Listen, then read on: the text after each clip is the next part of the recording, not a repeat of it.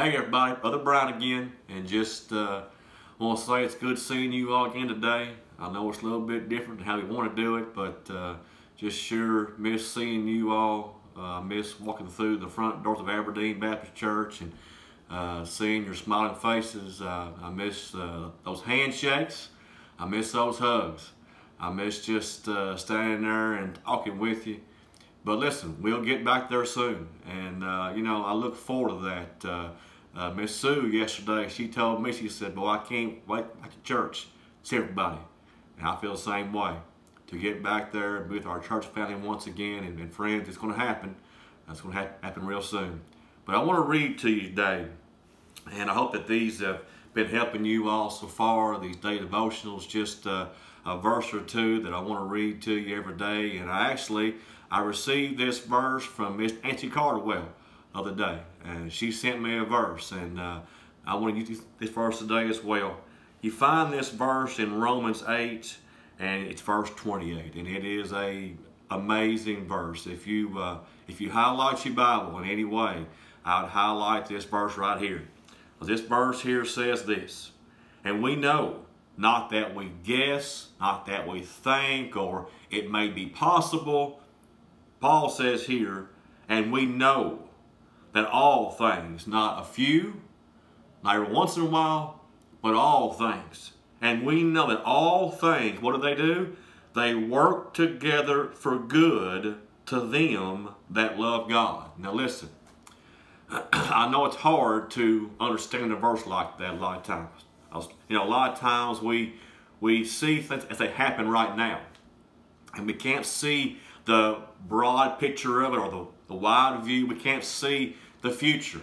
But dear friends, you and I know this, that we all know that all things work together for good to them that love God.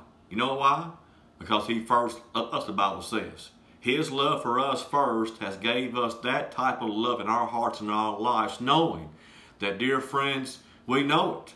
I don't guess. And here we are in our country. Here we are amidst this coronavirus. And I know, I don't guess, I know that God is in control. I know all things work together for good. And listen, it's hard for us to see it right now. Amongst all this virus, the fear, the turmoil in our world. I know folks have lost their lives. I know that. But I know that Almighty God has a master plan here. That somehow, some way, in this situation, that we'll see it one day. That you know what? God makes all things work out for our good. The good of who? For those who love Him. Dear friends, all those things have worked together for me and you in the right way. You know, I think about a lot of you all every day and praying for you. I've reached out, I think, to most of you in some way, either by a phone call or by a text, just to check on all of you. And remember, if you need me or Samantha for anything, you be sure to let us know in this time, because we're not getting out much right now. I know it's hurt my visiting, like I want to do, to come by and see you all. But listen, we will get back there, and I'll be able to come see you real soon. I'll tell you what I want to do. Why don't we have a word of prayer? Close this time. I know it's a rainy day out there, but dear friends, God's still in control. The sun still lives, the sun still rises, doesn't He? And to know that in my heart, in my life, dear friends, makes life possible. Let's pray.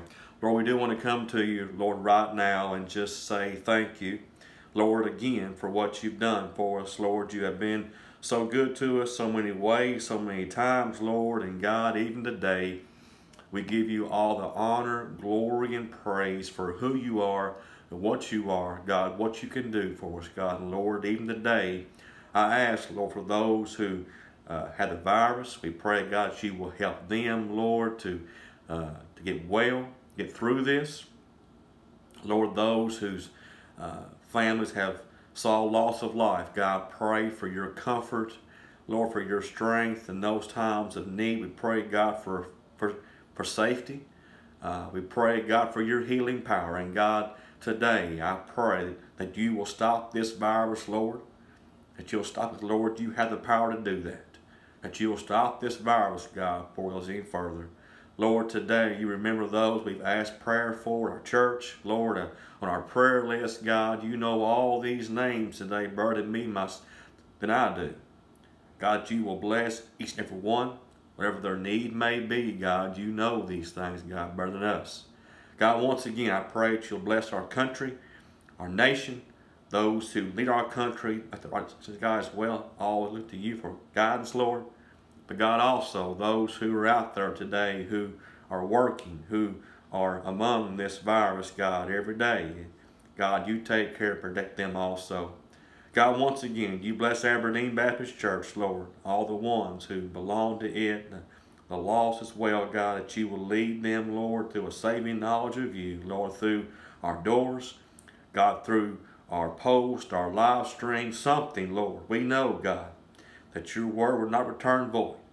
God, please keep on working like you have. And God, once again, we do praise you. We do love you.